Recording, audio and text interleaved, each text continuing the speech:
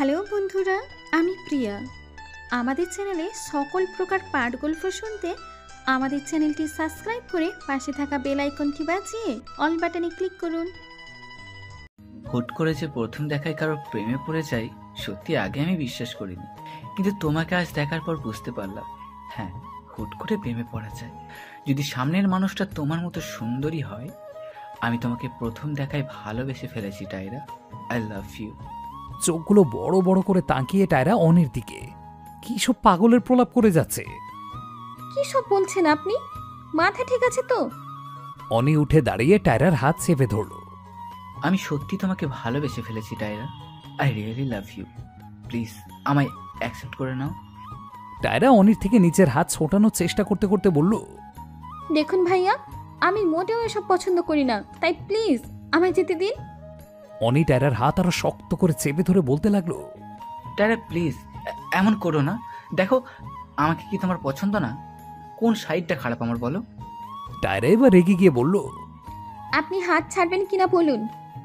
দেখো টায়রা, আমার কথা শোনো। হঠাৎ অনি টায়রার পেছনে তাকিয়ে ওর হাত ছেড়ে দিয়ে দুপা পিছিয়ে গেল।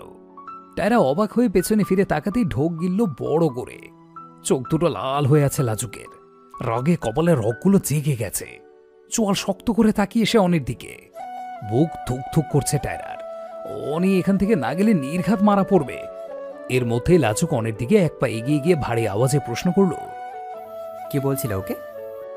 অনি ভয়ে ঘাবড়ে গেছে, কাঁপা কাঁপা আওয়াজে বলতে নিল, আসলে আমি আসলে হোয়াট? টায়রা ভয়ে ভয়ে বলল, দেখুন, আপনি তো রাখবেন না, প্লিজ চলে যান এখান থেকে। টায়রার কথা শুনে অনি তাড়াতাড়ি চলে যেতে নিল।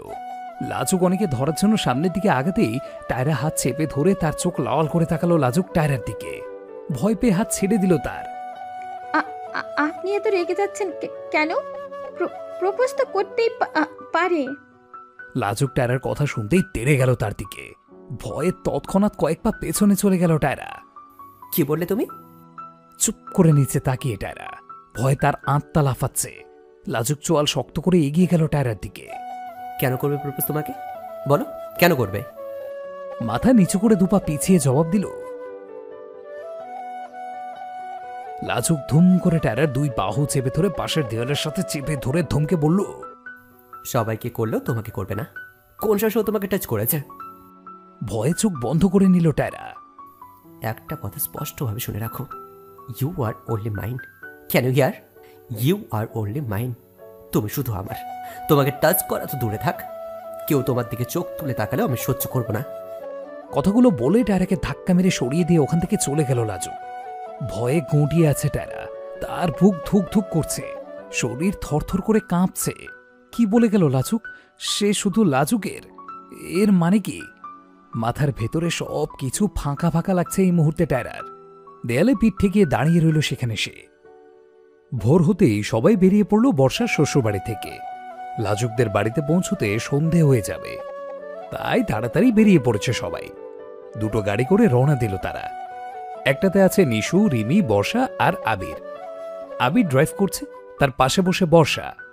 বাকি দুজন পেছনের সিটে গল্পে মশগুল। বর্ষাদের গাড়ির সামনের গাড়িতে লাজুক ড্রাইভ করছে, টায়রা তার পাশে বসে, আর তাদের পেছনের সিটে রিম্পি, তিতলি।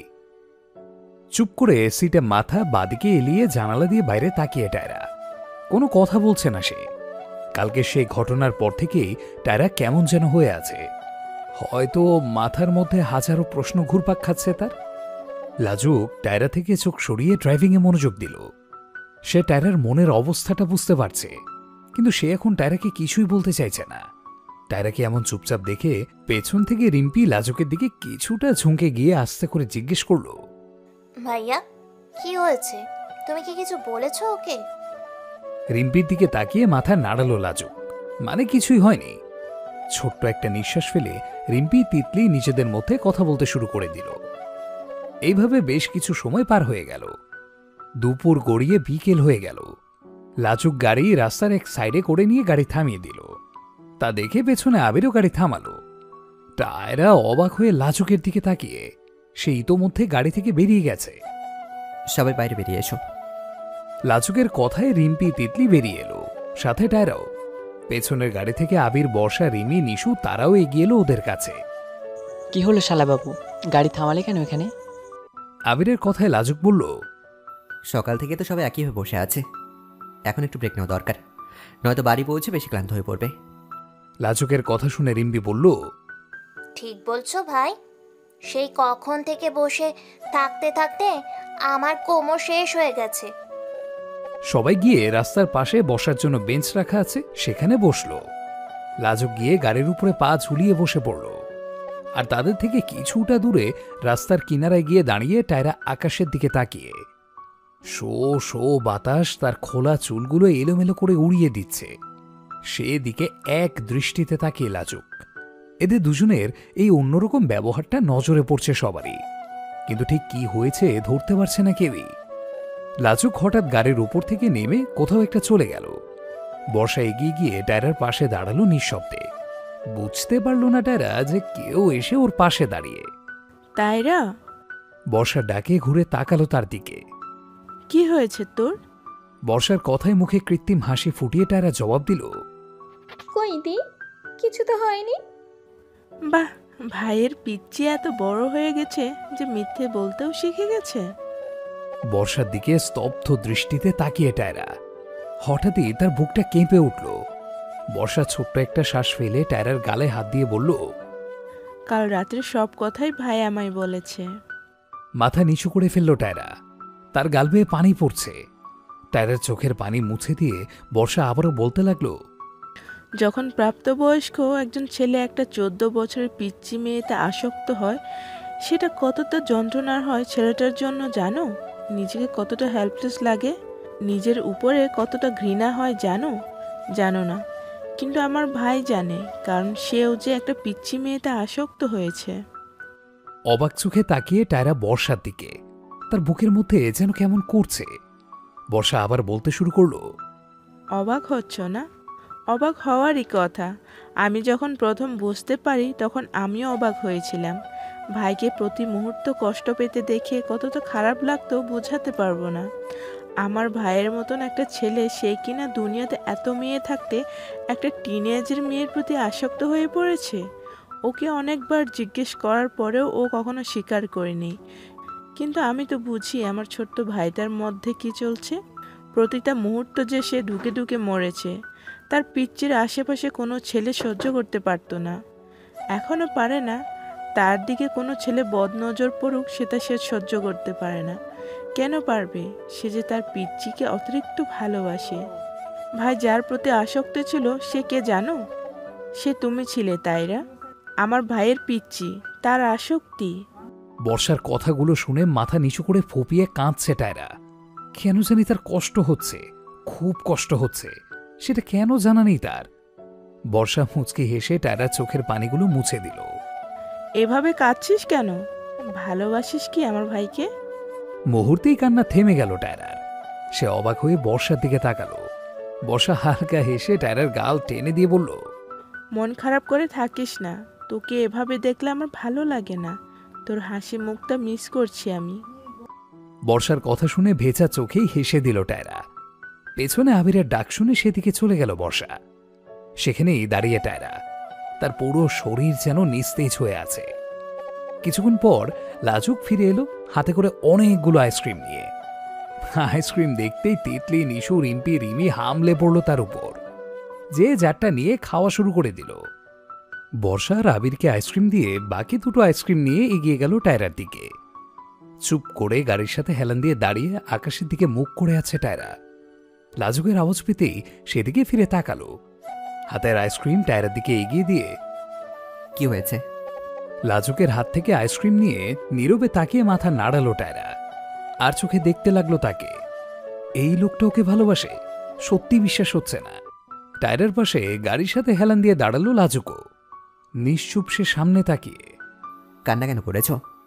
হঠাৎ লাজুকের প্রশ্নে টায়রা ফিরে তাকালো তার দিকে। কই না তো, কাঁদছিলাম না। লাজুকের দৃষ্টি টায়রার ফোলা লাল চোখের উপর।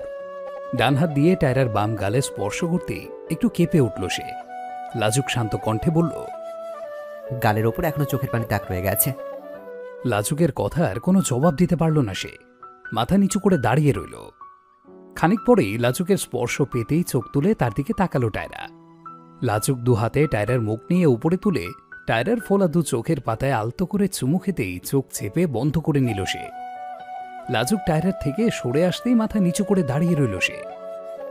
গাড়ি তোর বস, আমাদের যাওয়ার সময় হয়ে গেছে। মাথা নাড়িয়ে গাড়িতে উঠে বসল টায়রা।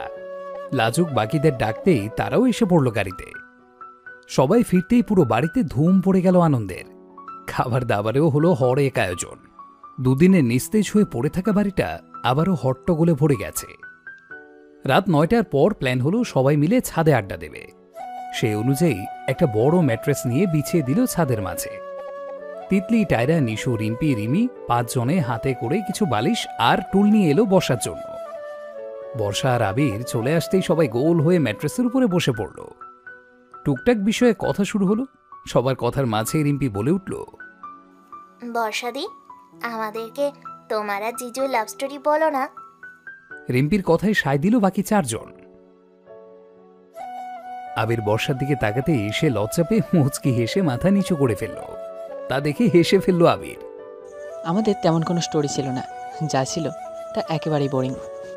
আবিরের কথা শুনে তিতলি বলল। আবির মুচকি হেসে বর্ষার দিকে তাকিয়ে বলতে লাগলো, আমাদের প্রথম দেখা হয় ভার্সিটিতে। বর্ষা তখন কেবল ফার্স্ট ইয়ারে ভর্তি হয় আর আমি ফাইনাল ইয়ারে। প্রথম দেখাই ভালোবেসে পেলি ওকে, কিন্তু কখনো প্রকাশ করা হয়নি। মাঝে সাঝে ভার্সিটিতে দেখা হলে দু একটা কথা হতো ওর সাথে, শুধু সেভাবেই দিন পার হতে লাগলো। বর্ষাও কখনো কিছু বলেনি, কিন্তু যখন আমি বুঝতে পারলাম ও আমাকে ভালোবাসে, তখন ওকে বলার সিদ্ধান্ত নেই।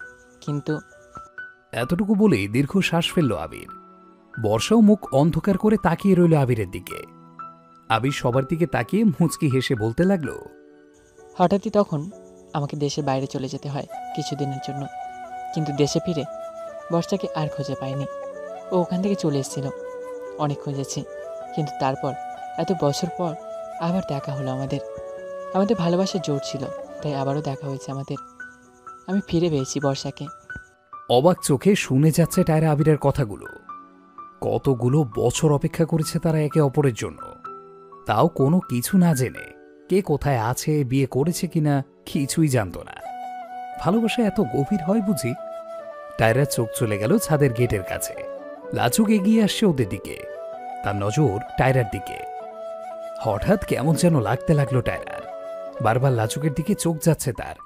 লাজুককে দেখতে রিমি বলে উঠল, তুমি এতক্ষণে এসেছো? কখন ডেকে আসলাম তোমায়? টায়রার থেকে চোখ সরিয়ে নিয়ে লাজুক জবাব দিল, একটু কাজ ছিল, তাই শেষ করে আসলাম। আবির মুচকি হেসে বলল, শালাবাবু, এসো এসো, বসো এখানে। লাজুক পাশ থেকে একটা টুল নিয়ে সেখানে বসে পড়ল। তিতলি বলল, জানো জিজু, ভাই না খুব ভালো ভায়োলিন বাজাতে পারি। আগে প্রায়ই বাজাতো, কিন্তু এখন আর দেখি না। টায়রা অবাক চোখে তাকালো লাজুকের দিকে। আবির বলল, বাহ, তাই নাকি? তাহলে শালাবাবু, আমাদেরকেও একটু বাজিয়ে শোনাও। রিমি লাফিয়ে উঠে বলল, আমি ভায়োলিন নিয়ে আসছি। লাজুক রিমিকে আটকাতে গিয়েও পারল না, তার আগেই চলে গেল সে। তা দেখে বর্ষা বলল, আরে ভাই, এমন কেন করছিস? বাজা না একটু। তুই কত আগে বাজাতাম, এখন কি তা মনে থাকে? লাজুকের কথায় বর্ষা নাক ফুলিয়ে বলল, তুই ভুলে গেছিস আর সেটা আমাকে বিশ্বাস করতে বলছিস? বর্ষার দিকে তাকিয়ে দীর্ঘ শ্বাস ফেলল লাজুক। রিমি নিচ থেকে ভায়োলিন এনে লাজুকের কাছে দিয়ে বসে পড়ল তিতলির পাশে। টায়রা আর চোখে তাকিয়ে লাজুকের দিকে। চোখ বন্ধ করে ভায়োলিন বাজাচ্ছে লাজুক, আর টায়রা এক ধ্যানে তাকিয়ে লাজুকের দিকে। সে লাজুকের মুখের দিকে তাকিয়ে থাকতে থাকতে এক মন একটা ঘোরে ডুবে যাচ্ছে। চুম্বকের মতো টানছে লাজুকের মুখ তাকে। টায়রা চাইতেও চোখ সরাতে পারছে না লাজুকের থেকে। ভায়োলিন বাজানো শেষ হতেই লাজুক চোখ খুলে তাকাতেই দেখল টায়রা তার দিকে একইভাবে তাকিয়ে, যেন চোখের পলকও পড়ছে না। পাশ থেকে তিতলি রিমির আওয়াজে ধ্যান ভাঙল টায়রার। ফের লাজুকের দিকে তাকাতেই সে ভ্রু নাড়িয়ে টায়রাকে ইশারায় জিজ্ঞেস করল কি হয়েছে। মাথা নাড়িয়ে কিছু না বলে লাজুকের থেকে চোখ সরিয়ে নিয়ে নিচের দিকে তাকালো টায়রা। কোনো কিছুই যেন ভালো লাগছে না টায়রার। অস্থির অস্থির লাগছে সবেতেই। এ কোন ঝামেলায় পড়ল সে বুঝতে পারছে না। সারাটাক্ষণ মাথায় লাজুকের চিন্তা ঘুরপাক খায়। আবার লাজুকের সামনে গিয়ে দাঁড়াতেও কেমন শরীর শিরশির করে ওঠে। তার চোখের দিকে তাকাতে পারে না সে। রুম থেকে বেরিয়ে সোজা ছাদে চলে গেল। চারিদিক নীরব, ঘুঁটঘুঁটে অন্ধকার। রাস্তা দিয়ে দু একটা গাড়ির আলো দেখা যাচ্ছে। অধিকাংশ বাড়ির লাইটই অফ আছে। ছাদে হালকা নীল আলোর দুটো লাইট জ্বালিয়ে নিল টায়রা। এখন চারপাশটা কিছুটা দেখা যাচ্ছে। এগিয়ে গিয়ে রেলিং ঘেঁষে দাঁড়িয়ে পড়ল টায়রা। শীতল বাতাসে গা শিরশির করছে, গায়ে কাঁটা দিয়ে উঠছে ঠান্ডায়। চোখ বন্ধ করে উপভোগ করতে লাগলো সে একাকিত্বের এই সময়টুকু। নিঃশ্বাসের সাথে টেনে নিচ্ছে ঠান্ডা বাতাসগুলো। কোনো এক চেনা সুগন্ধ নাকে এসে লাগলো তার। মনে করিয়ে দিল কারোর কথা। মুহূর্তে বুক ধুকফুক করতে লাগলো। চোখটা খুলে ধীরে ধীরে পেছন ফিরে তাকালো। লাজুক তাকিয়ে টায়রার মুখের দিকে। চোখ তুলে লাজুকের মুখের দিকে তাকাতেই আবার তাড়াতাড়ি চোখ নামিয়ে মাথা নিচু করে নিল। শীতের রাতেই কি তোমার শুধু বাইরে বেরোতে মন চায় নাকি? হ্যাঁ না মানে ভালো লাগছিল না তাই। টায়রার কথায় তার পা থেকে মাথা পর্যন্ত চোখ বুলালো লাজুক।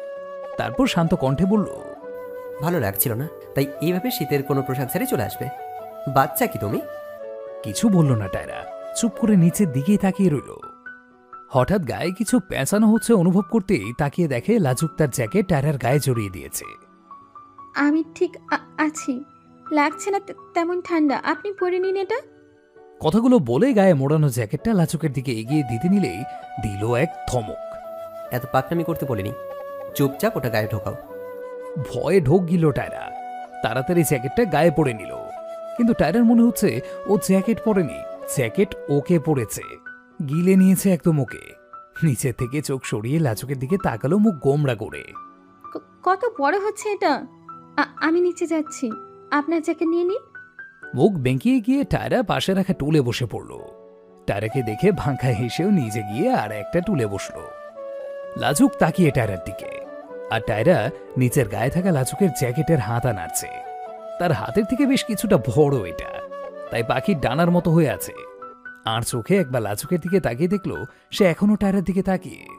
চোখ নামিয়ে নিয়ে টায়রা জিজ্ঞেস করলো, আপনার শীত করছে না? আপনার জ্যাকেট তো আমি পরে আছি। টায়রার কথায় লাজুক বলল, আমি কি তোমার মতো বাচ্চা? টায়রা চোখ উল্টে লাজুকের দিকে তাকিয়ে বলল, আমি বাচ্চা? আমাকে কোন অ্যাঙ্গেল থেকে বাচ্চা মনে হয় আপনার বলেন তো? সব সময় শুধু বাচ্চা বাচ্চা বলেন। যে অ্যাঙ্গেল থেকেই দেখি না কেন, সব দিক থেকেই বাচ্চা মনে হয়। লাজুকের কথায় তার মুখের দিকে তাকাতে বাঁকা হাসলো লাজুক। লজ্জা পেয়ে চোখ নামিয়ে নিল টায়রা লাজুকের কথার ধরন দেখে। লাজুক যেইভাবে কথা জবাব দিল, টায়রা ঠিক সেরকম কিছু ভেবে জিজ্ঞেসই করেনি। আমি নিচে যাচ্ছি, ঘুম পাচ্ছে। কথাটা বলেই উঠে চলে গেল সেখান থেকে। হাসলো লাজুক টায়রার চলে যাওয়ার দিকে তাকিয়ে। মনটা ছটফট করছে টায়রার সেই সোনিয়ার আসার পর থেকে। সোনিয়া বলেছে সে লাজুকের ফ্রেন্ড, কিন্তু তাও তার মন মানতেই পারছে না। হঠাৎ করেই মনটা দুঃখে টইটুম্বুর হয়ে গেছে। বারবার আর চোখে উপরে লাজুকের রুমের দিকে তাকাচ্ছে। সে কখন সোনিয়া নামের মেয়েটা উপরে ঢুকেছে লাজুকের রুমে। টায়রার এমন ছটফটানি কারোরই চোখ এড়ালো না। বর্ষা ট্রেতে 2 কাপ কফি এনে টায়রাকে দিয়ে বলল, এটা ভাইয়ের রুমে দিয়ে আয়। মাথা নাড়িয়ে গুটি গুটি পায়ে সিঁড়ি বেয়ে উপরের দিকে উঠে গেল সে। বুকটা কাঁপছে তার, কেন তা জানা নেই। দরজা চাঁপানো দেখে সেটা ঠেলে ভেতরে তাকাতেই স্তব্ধ হয়ে টায়রা দাঁড়িয়ে পড়ল। উদম শরীরে শুধু ট্রাউজার পরে দাঁড়িয়ে লাজুক, আর তাকে জড়িয়ে ধরে দাঁড়িয়ে সোনিয়া, যার পরনের শার্টটা ফ্লোরে পড়ে, গায়ে ছোট্ট একটা গেঞ্জি শুধু। চোখ ফেটে পানি গড়িয়ে পড়ছে টায়রার। তার ছোট্ট কলিজাটা কেউ যেন কেটে টুকরো টুকরো করে ফেলছে। দম বন্ধ হয়ে আসছে, পুরো শরীর থরথর করে কাঁপছে। হাত পা মনে হচ্ছে অবশ হয়ে আসছে। চোখের সামনে এমন কিছু দেখে যেন মনে হচ্ছে সে দুনিয়াতে নেই। ট্রেটাও হাতে ধরে রাখার শক্তিটুকু নেই তার। ধপ করে ট্রেটা নিচে পড়ে সবগুলো জিনিস ভেঙে গড়িয়ে গেল। শক্ট হয়ে সোনিয়া লাজুককে ছেড়ে দিয়ে দরজা দিকে তাকালো, সাথে লাজুকও। টায়রাকে ওভাবে দাঁড়িয়ে থাকতে দেখেই বুক কেঁপে উঠল লাজুকের। টায়রার গাল ফেঁসে যাচ্ছে চোখের পানিতে। টায়রা তাদের থেকে চোখ নামিয়ে নিয়ে কাঁপা কাঁপা কণ্ঠে বলল, সরি, আমি বুঝতে পারিনি। কথাগুলো বলে আর 1 সেকেন্ডও দাঁড়ালো না সে, দৌড়ে বেরিয়ে গেল ওখান থেকে। টায়রা চলে যেতে চেঁচিয়ে উঠল লাজুক, ও শিট, ড্যাম ইট। চোখ বন্ধ করে বড় একটা শ্বাস ফেলল। প্রচণ্ড রেগে পাশে সোনিয়ার দিকে তাকালো সে। সোনিয়া কিছু বলতে যাবে তার আগেই ঠাস করে একটা চড় বসিয়ে দিল তার গালে। গালে হাত দিয়ে স্তব্ধ হয়ে দাঁড়িয়ে সোনিয়া। লাজুক চিৎকার করে বলল, বেরিয়ে যাবো চোখের সামনে থেকে, নয়তো তোমাকে খুন করে ফেলতে তোমরা ভাবতে হবে না আমার। সোনিয়া কিছু বলতে যাবে তার আগেই আবার বলল, জাস্ট লিভ। গাল থেকে হাত সরিয়ে চলে গেল সোনিয়া ওখান থেকে। লাজুক তৎক্ষণাৎ বেরিয়ে গেল টায়রার রুমের সামনে। টায়রার ফোঁপানোর আওয়াজ আসছে ভেতর থেকে। রুমে ঢুকে দরজা বন্ধ করে দিল লাজুক। লাজুককে দেখতে আরো ফুপিয়ে কেঁদে উঠল টায়রা। হিঁচকি উঠে গেছে তার। ফ্লোরে পা গুটিয়ে হাঁটুতে মুখ গুজে ফুপিয়ে কাঁদতে লাগলো। ধীরে ধীরে টায়রা থেকে এগিয়ে গেল লাজুক। টায়রার সামনে বসে দু হাতে তার মুখ তুলে লাজুকের দিকে ফেরালো। তাকালো না টায়রা লাজুকের দিকে, চোখ নিচের দিকে রেখেই কেঁদে যাচ্ছে। দু হাতে টায়রার চোখের পানি মুছে দিয়ে লাজুক শান্ত কণ্ঠে বলল, খাচ্ছ কেন তুমি? আমাকে অন্য কারোর সঙ্গে দেখে কষ্ট লাগছে? কিচ্ছু বলল না টায়রা। হুট করেই লাজুকের খোলা বুকে মুখ গুজে ফুঁপিয়ে কেঁদে উঠল। প্রথমে অবাক হলেও পরে মুচকি হেসে দু হাতে জড়িয়ে নিল টায়রাকে নিজের বুকে। লাজুকের পিঠ খামচে ধরে ফোঁপাচ্ছে টায়রা। কান্নার বেগ কমলেও ফুঁপিয়ে কেঁপে উঠছে বারবার। টায়রার ঘাড়ে মুখ রেখে তার পিঠে হাত বুলিয়ে দিতে দিতে লাজুক বলতে লাগলো, আই এম সরি, আমার জন্য তুমি কষ্ট পাচ্ছ, কিন্তু বিলিভ মি, ওর সাথে আমার কোনো সম্পর্ক নেই। কোনো একদিন ছিল, তবে তা 2 বছর আগে। বাট আই ডোন্ট লাভ হার, আর কখনো বাসিও নি। সেই জায়গাটা অলওয়েজ তোমার জন্যই খালি রয়েছিল। আমার পাস্ট কি ছিল তা ভেবো না। এখন আমি এটা শুধুই তোমার, আর আসক্তি তুমি আমার।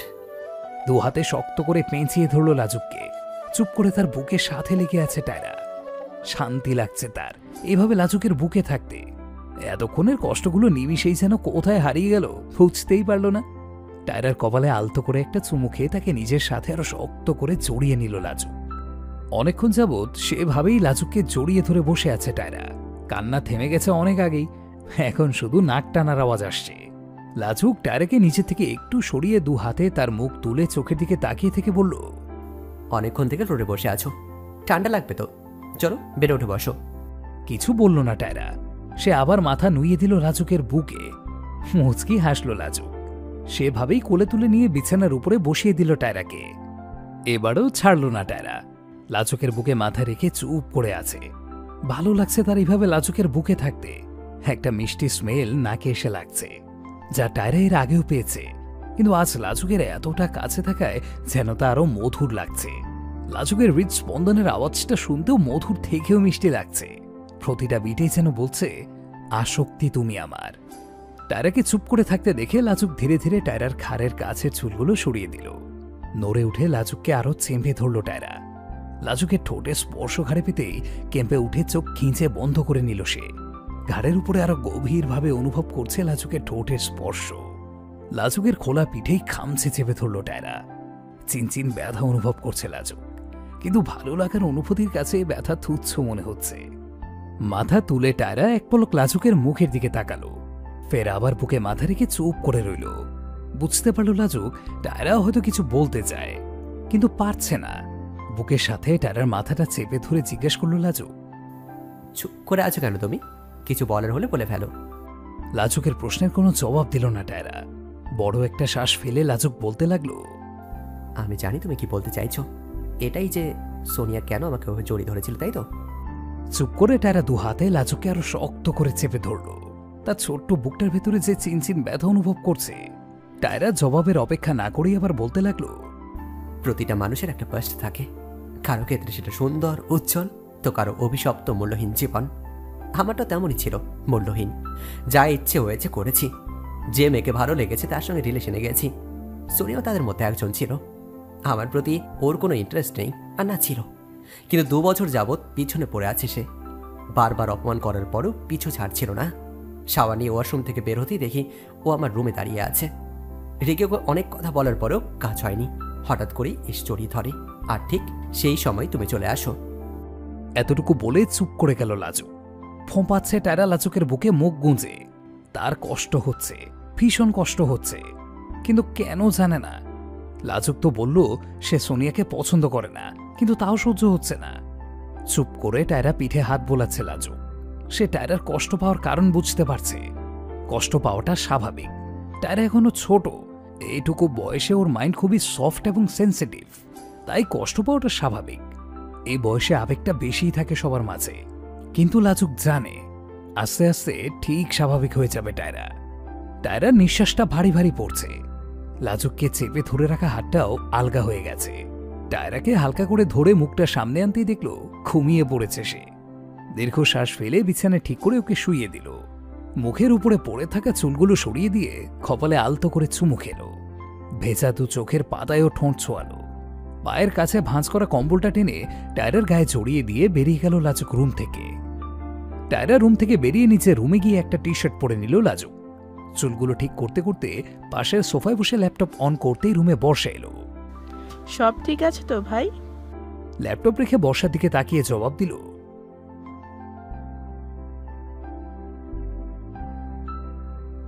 স্বস্তির নিঃশ্বাস নিল বর্ষা।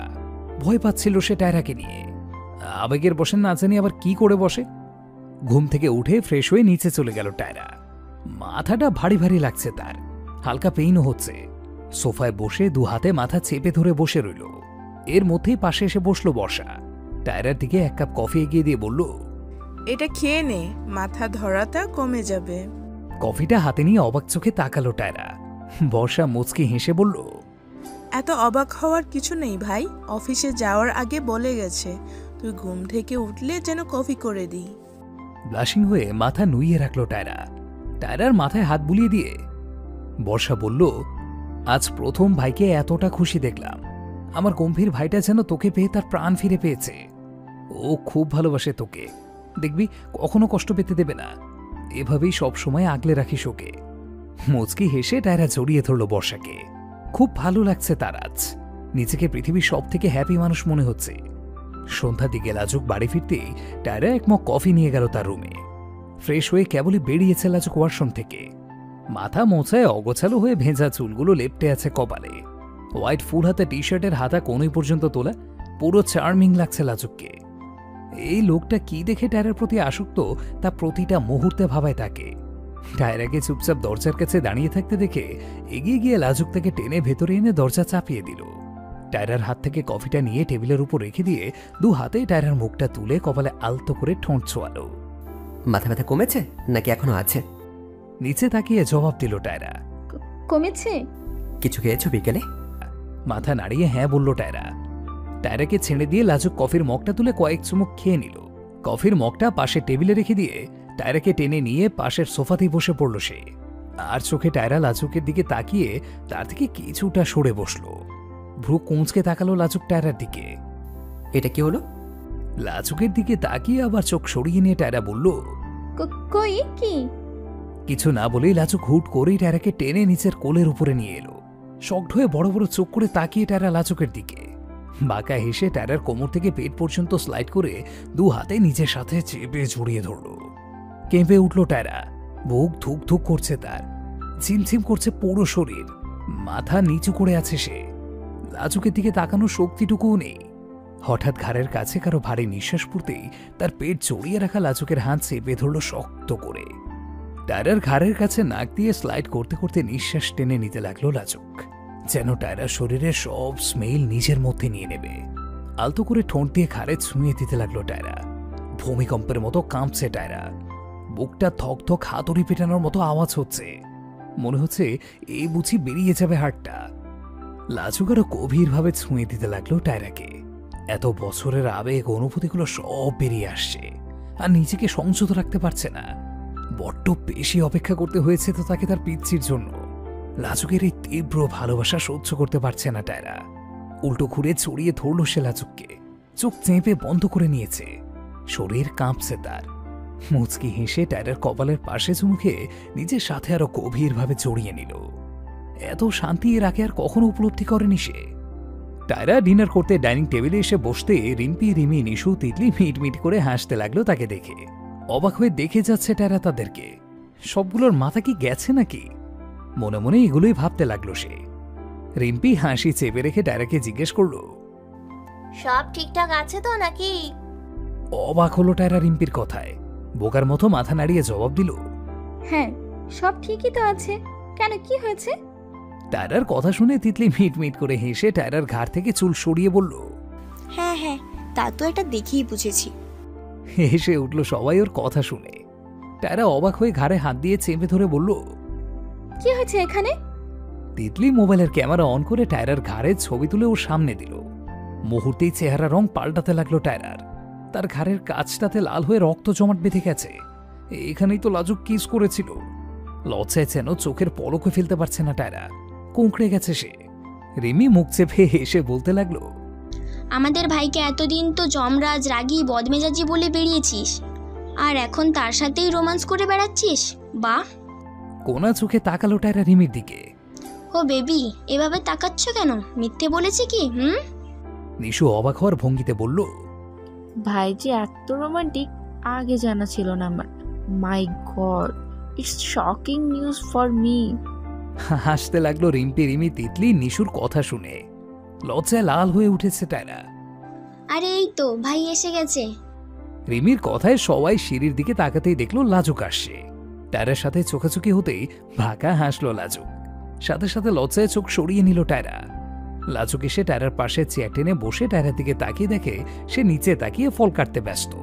তিতলি মিটমিট হেসে লাজুককে বলল, ভাই দেখ তো টায়রার ঘাড়ে কি যেন হয়েছে। তিতলির কথা শুনে টায়রার দিকে তাকালো লাজুক। ওর ঘাড় থেকে চুল সরিয়ে দেখতে ব্লাশিং হয়ে মুচকি হাসলো সে। লজ্জায় শেষ হয়ে যাচ্ছে টায়রা। ইচ্ছে করছে মাটি খুঁড়ে ভেতরে ঢুকে যেতে। টায়রার অবস্থা দেখে হাসতে লাগলো সবাই। লাজুক টায়রার কানের কাছে মুখ নিয়ে ফিসফিস করে বলল, গাল ফুলিয়ে আর চোখে তাকালো টায়রা লাজুকের দিকে। আমি কি জানতাম নাকি আপনি যমরাজ থেকে ভ্যাম্পায়ার হয়ে গেছেন? ভ্রু কুঁচকে তাকালো লাজুক টায়রার দিকে। নয়তো কি, কামড়ে তো রক্ত জমাট বেঁধে দিয়েছেন। টায়রার কথা শুনে ভাঁকা হাসলো লাজুক। টেবিলের নিচ থেকে পা দিয়ে টায়রার পা চেপে ধরতেই শকিং এক্সপ্রেশন লাজুকের দিকে ফিরল টায়রা। টায়রার কাছে গিয়ে ফিসফিস করে বলল, খুব কথা জেগে আছে তাই না? ভ্যাম্পায়ার কাকে বলে তা প্র্যাকটিক্যালি বোঝাবো তোমায়, জাস্ট ওয়েট। ভয়ে ঢোক গিল আর চোখে দেখলো লাজুককে টায়রা। বেশি কিছু বলে ফেললো নাকি সে আবার। এর মধ্যেই ডাইনিং টেবিলে চলে এলো বাকিরা। মোর্শেদা অবাক হয়ে মুচকে হেসে বলল, বাহ, রোজ যাদের ডাকতে ডাকতে ঘন্টা পেরিয়ে যায়, আজ তারা সবার আগে এসে হাজির। কি ব্যাপার? রিম্পি দুষ্টু হেসে বলল, হ্যাপিনেস, দ্বিগুণ হ্যাপিনেস, তাই না ভাইয়া? লাজুক টায়রার দিকে তাকিয়ে মুচকি হেসে জবাব দিল, ইয়া। সাজিদা খাবার বাড়তে বাড়তে জিজ্ঞেস করলো, তা কি জন্য এত হ্যাপিনেস শুনি? তিতলি হেসে বলল, সে তো আমাদের থেকে টায়রাই ভালো বলতে পারবে, তাই না? মুখে খাবার তুলতেই কেসে উঠল টায়রা। তাড়াতাড়ি পানির গ্লাস এগিয়ে দিল লাজুক টায়রার দিকে। পানি খেয়ে আর চোখে লাজুকের দিকে তাকাতেই সে চোখ মেরে বলল, কি হলো বল, কিসের হ্যাপিনেস? সাথে সাথে চোখ সরিয়ে নিল টায়রা লাজুকের থেকে। খাবা খাবা আওয়াজে বলতে শুরু করলো, অ্যাকচুয়ালি ফুলমা, বর্ষাদি এখন আমাদের সাথে আছে, তাই ভাবছি কাল বাইরে কোথাও সবাই মিলে ঘুরতে যাব। উনিও রাজি হয়েছে। বর্ষা এক্সাইটেড হয়ে বলল, ওয়াও, খুব ভালো প্ল্যান করেছিস টায়রা। এমনই আমার এমন সবাইকে নিয়ে বাইরে বেরোনোর ইচ্ছা ছিল। মুচকি হাসলো টায়রা। পাশ থেকে লাজুক টায়রাকে খোঁচা মেরে বলল, বাহ, হোয়াট আইডিয়া। এতটুকু মাথায় এত বুদ্ধি কবে থেকে গেল? আর চোখে লাজুকের দিকে নাক ফুলিয়ে তাকিয়ে টায়রা জবাব দিল, তো কি করতাম, সবাই মিলে তো আমাকে ফাঁসিয়ে দিচ্ছিলেন, এবার বোঝেন মজা। বলেই ভেঙচি কেটে অন্যদিকে ফিরে গেল সে। হাসতে লাগলো লাজুক টায়রার অবস্থা দেখে। আজকে দিনটা খুব স্পেশাল লাগছে তার কাছে, যেন জীবনকে উপভোগ করার এক নতুন ছন্দ খুঁজে পেয়েছে সে। নিজেকে ভিন্ন রূপে আবিষ্কার করছে যেন। সবাই মিলে দুপুরে বাইরে খেতে যাবে বলে একটা রেস্টুরেন্টের এক সাইডটা সম্পূর্ণ বুক করে ফেলেছে লাজুক। তার পুরো ফ্যামিলি একসাথে লাঞ্চ করবে, তাই বাইরের বাড়তি গ্যাদারিং রাখছে না। সবাই এক্সাইটেড, অনেকদিন পর এমন সবাই একসাথে বেরোচ্ছে। টায়রা বাঁচার জন্য বাইরে ঘোরার কথাটা বলেও বেশ ভালো কাজ করেছে। এতে করে না থেকে লজ্জা পেতে হয়েছে, উপর থেকে সবাই মিলে গুড টাইম স্পেন্ডও করতে পারবে। সবাই মিলে রেস্টুরেন্টে চলে গেল। আলিশান সাজসজ্জা এখানের, তার উপরে সবকিছু একদম হাই কোয়ালিটির। ওয়েটারগুলো খুব ম্যানার্স মেনটেন করে খাবার অর্ডার নিচ্ছে। সবাই যখন নিজেদের মতো খেতে আর কথা বলতে ব্যস্ত, তখন অন্য একজন ব্যস্ত টায়রাকে দেখতে। টায়রা আর চোখে লাজুকের দিকে তাকাতেই লজ্জা পেয়ে চোখ নামিয়ে ফেলল। সে কেন জানি চোখ মেলাতেই পারছে না লাজুকের সাথে। হঠাৎ লাজুক বলে উঠল, দিতরে থাক, আমি একটু টায়রাকে নিয়ে বাড়ি যাচ্ছি। অবাক চোখে তাকালো টায়রা লাজুকের দিকে। বর্ষা মুচকি হেসে বলল, হ্যাঁ যা, কিন্তু কোথায় যাচ্ছিস? এই একটু কাজ আছে, তোদের হয়ে গেলে বাসে চলে যাস। আচ্ছা। পাশ থেকে রিমি মিট মিট করে হেসে বলে উঠল, উপস, ভাই তোমার প্রাইভেসি চাই তাই তো? আগে বললেই পারতে, আমরাই না হয় আগে টায়রাকে তোমার সাথে পাঠিয়ে দিতাম। কিটকিটিয়ে হেসে উঠল রিম্পি, তিতলি আর নিশু। মুখ চেপে হাসছে বর্ষা, আবির, সাজিদা, শাহেদ আর মোর্শেদাও। এদিকে লজ্জায় মাথা নিচু করে আছে টায়রা। লাজুক বলল, বেশি কথা বলছিস না? ভেবেছিলাম 4 জনের জন্য কিছু শপিং করে নিয়ে আসবো, কিন্তু এখন সেটা ক্যান্সেল। সাথে সাথে লাফিয়ে উঠল 4 জন। তিতলি বলল, আরে রে ভাইয়া, আমরা তো মজা করছিলাম, সরি সরি। তোমার যেখানে খুশি তুমি টায়রাকে নিয়ে যেতে পারো, কোনো প্রবলেম নেই। ভাকা হাসলো লাজুক সব কটার অবস্থা দেখে। টায়রার দিকে তাকিয়ে দেখলো লজ্জা এসে গুটিয়ে গেছে। আর কিছু না বলে টায়রার হাত ধরে টেনে নিয়ে রেস্টুরেন্ট থেকে বেরিয়ে গেল। রেস্টুরেন্ট থেকে বেরিয়ে টায়রাকে গাড়িতে বসিয়ে নিচে উঠে গাড়ি স্টার্ট দিল লাজু। আর চোখে লাজুকের দিকে তাকিয়ে টায়রা প্রশ্ন করল, আমরা কোথায় যাচ্ছি? কোনো জবাব দিল না লাজু, তেমন ভাবেই ড্রাইভ করে যাচ্ছে। তা দেখে টায়রা আবার বলল, কিছু জিজ্ঞেস করছি তো আমি। তোমার প্রশ্নের জবাব দেওয়ার প্রয়োজন মনে করছি না। মুখ বাঁকিয়ে বিচ্ছিরি মেজাজ নিয়ে জানলার দিকে সরে বসে বাইরে তাকিয়ে গেল টায়রা। সে জানে লাজুককে কোনো কিছু জিজ্ঞেস করে লাভ নেই, কারণ তার থেকে কোনো উত্তরই পাবে না। মানুষ যতই চেঞ্জ হোক না কেন তার অভ্যেস থেকেই যায়।